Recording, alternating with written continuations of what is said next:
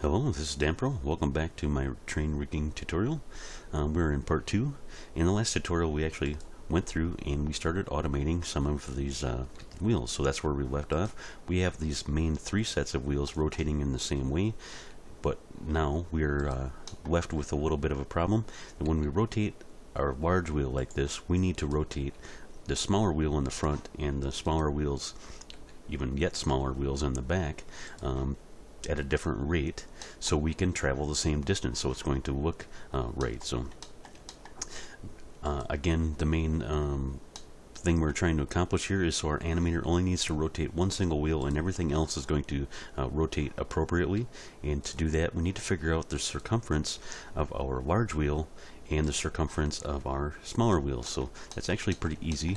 Normally what I would do for a tire is just select the mesh itself and use the dimensions directly. That would tell me this dimension of 1.451 would be the diameter of my wheel, and I could figure out my circumference after knowing that. But with a train wheel, let me tab into edit mode of that mesh. That dimension is actually skewed a little bit, and that is because of this inner ring, which is larger than the outer part of this wheel. So the outer part of the wheel, that's what's actually in contact with the track, and that dimension is skewed because of this inner lip. So what we need to do is figure out the dimension of this outer part. So we can do that very simply by selecting that loop, doing Shift D to duplicate that ring. I'm going to do GX to drag this out a little bit. Then P, I'm going to separate that loop by selection, just so I can make a whole separate object here. Now I've actually done this for these other wheels, just so you don't have to watch me do that again. Let me just delete this one that I just made, and I have these other loops that were created from that outer loop from these other wheels. Now I can use this dimension. You can see the difference here. It's 1.402 versus the dimension of this wheel, which is showing the largest part of that lip on the inside there, which is 1.451. Now we need to do a little bit of math here, but don't worry, I've actually done most of that hard work beforehand, and just to speed things up. Now that we have our dimensions for each one of these wheels, what we need to do is figure out our circumference. So like I mentioned before, the dimension is going to be our diameter. So I'm actually using blender units, but you could change this to metric. I just want you to see that when we're figuring this stuff out, we can just use metric, and it's the same if we switch this back to our blender units. It's the same. So just figure this out as metric. So we have our main wheel, which has a diameter of 1.402 meters. We just need to divide that by 2 to give us our radius. If you know, the radius is the center of our circle to the outer part. Next, I just googled a circumference calculator so I could punch in 0.702 meters for my radius, and that kicked out a number of 4.4108 meters for my circumference. So I know this larger wheel has a circumference of 4.4108. Next, I just repeated that using my diameter for these other wheels, figured out my radius, punched that into my circumference calculator to find out the circumference of those wheels. Now, to figure out the ratio that we need to spin these other smaller wheels to keep up and travel the same distance as this, that's actually a really simple operation. All we need to do is divide our larger wheel by the circumference of the smaller wheels here, and that will give us our ratio. So for the front wheel, that ratio is 1.7227. So that means that every time we rotate this wheel once, this wheel needs to rotate 1.7227 times. Now, same thing with our back wheel. We know our circumference. We just divide that by the divide our larger wheel by the circumference of the smaller one, and this back wheel gives us a ratio of 2.1145. Now, probably an easier way to think about this is just to whoops. Let me select all these bones here and make sure everything's cleared out. So our drive wheel, if we rotate it 1 degree, and I'll just punch in 1 degree in our X rotation, we need to rotate our front wheel 1.7227 degrees, and we need to rotate our back wheel 2.1145 degrees. So this is actually pretty easy to do with a driver. So what we're going to do I'm just going to leave this set up at rotated 1 degree. So I'm going to select this front wheel.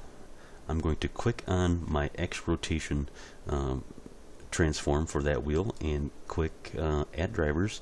I will just do manually create later from a single. I know Blender 2.78 added a bunch of new stuff in here, and I think it actually made it a little bit more confusing. So when you add the driver, let me just do delete driver.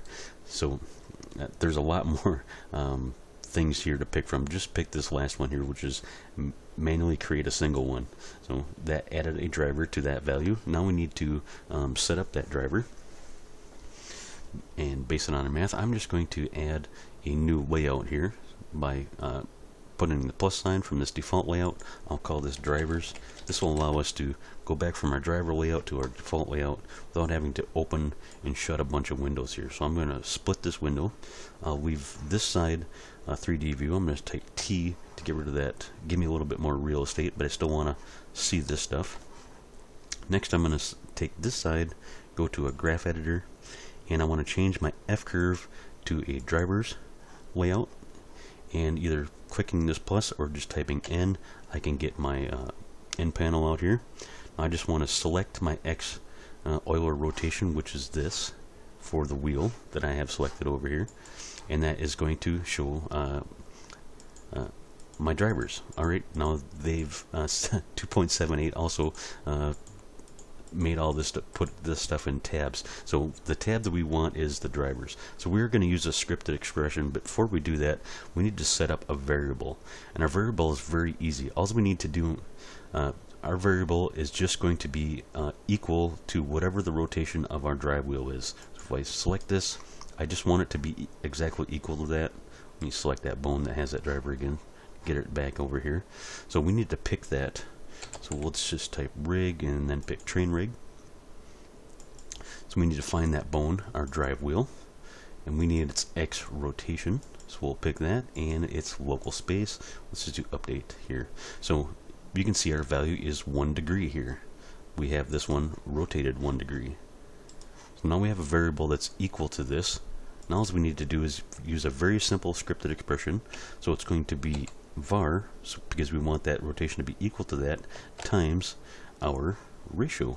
So we want this to spin, so it's equal to this, but times 1.7227.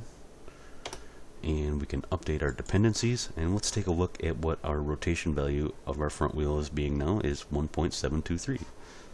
So it just rounded it up a little bit, but that's exactly what we want. Now we can actually just copy this driver. Now that we have this set up, save a little setup time for our back one.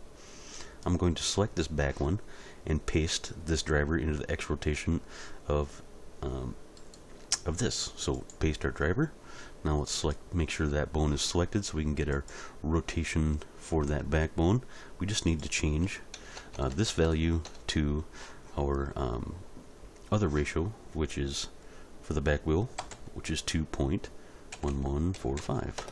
We'll update that dependency, and you can see the X rotation for this one is now 2.114. So rounded that up again, or rounded it again.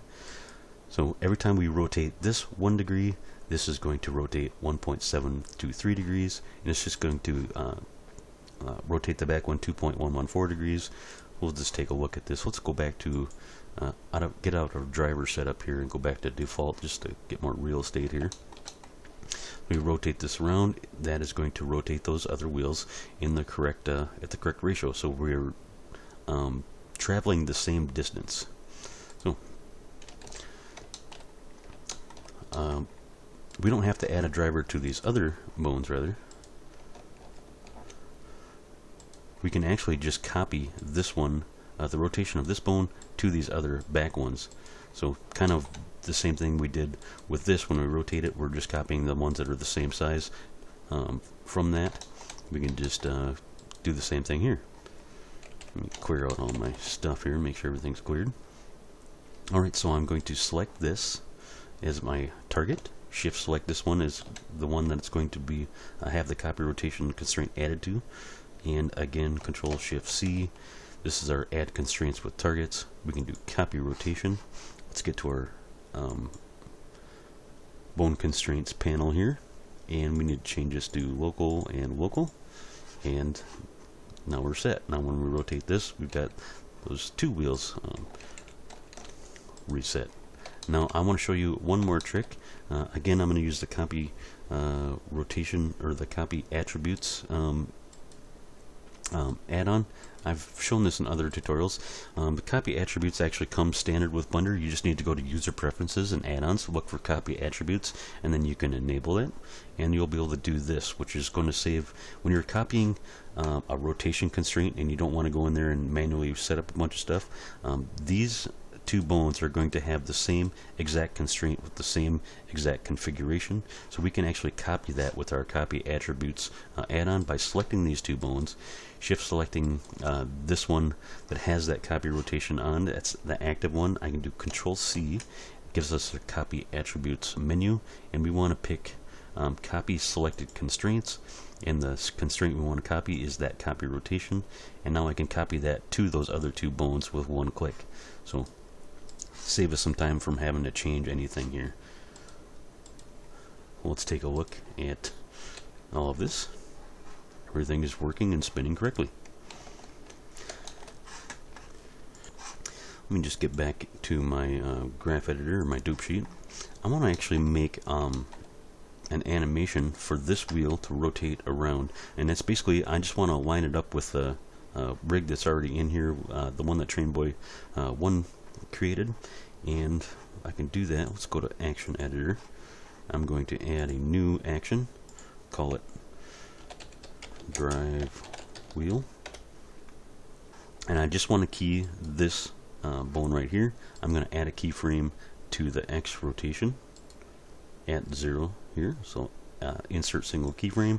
I'm going to go 30 frames later and rotate this around 360 degrees, add a keyframe, insert single keyframe, and now I have an animation that's going to work. I actually want to select those keys though and change them from Bezier, which is the standard, to linear, and that is going to match the animation on Trainboy 1's rig.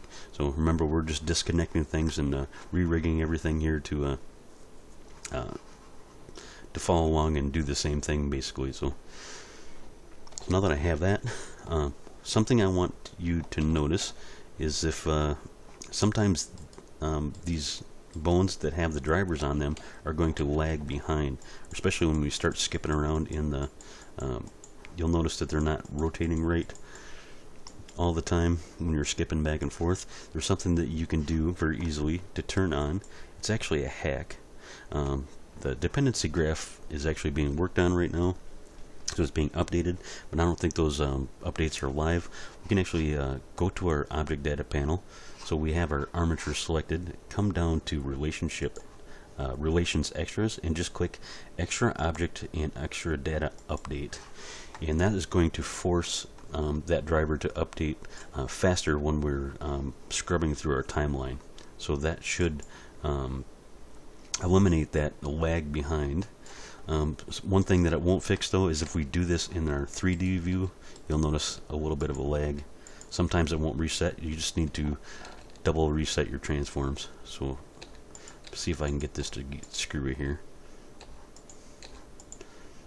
Alt R, and you notice that this didn't update, it didn't go back. We just did double that, but you don't have that problem if you're scrubbing through your timeline. And that's the important part, because when you're doing rendering your animations, you won't have that lag, so you won't have any problems. So I just wanted to point that out. Now that we have everything spinning correctly, and we can just scrub our timeline here and see everything, all of our wheels going the right way, and they're rotating in the so they all travel the same distance. Let's add one more curveball here. So what would be nice, these three wheels are basically going to be stationary and they're always going to point the same direction, but on our front wheel it would be nice if we could turn this wheel somewhat so we can follow the tracks. And you'll notice that we've got a this back part here for our car should be able to pivot, and this one should be able to pivot independently. So I've actually added three bones rather, two for the back and one for the front. Let's actually go to side view. Oh, maybe not. let's go to edit mode, and let's set up our parenting. So I've just put them at the center of the axles. I'm going to parent this front one to our engine main bone with Control P, keep offset, and I'm going to parent these two pivots for the back to our car main bone, Control P, keep offset. Now I want to reparent our front wheel to that pivot point, Control P, keep offset, and I want to parent these two to this pivot point and these two to this pivot point. Now let's go back to run our animation here. Now I just want to, this should only rotate around one axis. We don't want to grab it and move that wheel, so we're going to lock all of that. We're going to lock our scale, and we need to figure out which axis is the correct axis around. I think it is the Z, the local Z axis. Let's turn it to XYZ Euler and lock everything but Z, and now we have a way to pivot that front wheel. And the wheel bone itself is still going to spin correctly. So pretty easy. Let's do the same for these. We'll lock our location and our scale axes, change this to only rotate around its Z, and I've already changed it to XYZ Euler. So there we go. Now we can spin this back part and the wheels are going to continue. Now we can also add this mesh to that bone. Let me just stop my animation, go to frame 1. What I want to do is disconnect this from the old rig. Just like we did in our other tutorial where we disconnected other stuff, we're going to do Alt-P, clear parent, keep transformation. We have unapplied transform, so Control A, apply location, rotation, scale. We always want to make sure that that's zeroed out before we parent to our new bones, as I mentioned in our tutorial in part 1. So I'm going to select this mesh, shift select our pivot bone here, Control P, set parent to bone, and select this one and parent this one to this, Control P, set parent to bone.